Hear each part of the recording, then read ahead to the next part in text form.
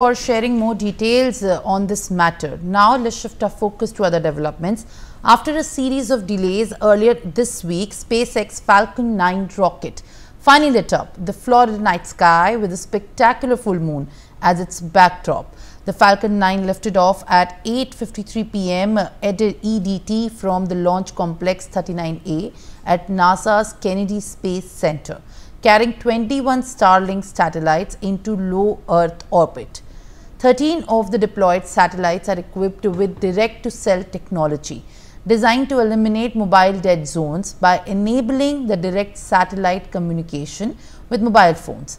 In this, the next generation feature will roll out the partnership with the T-Mobile, promising expanded coverage even in the most remote areas.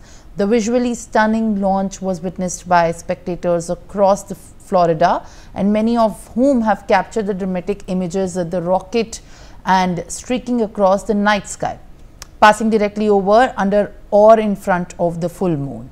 While no official reason was given for delays, the flawless Saturday liftoff more than up for the wait. Now, the mission marked SpaceX's 400th overall flight, a significant milestone in the company's relentless launch cadence.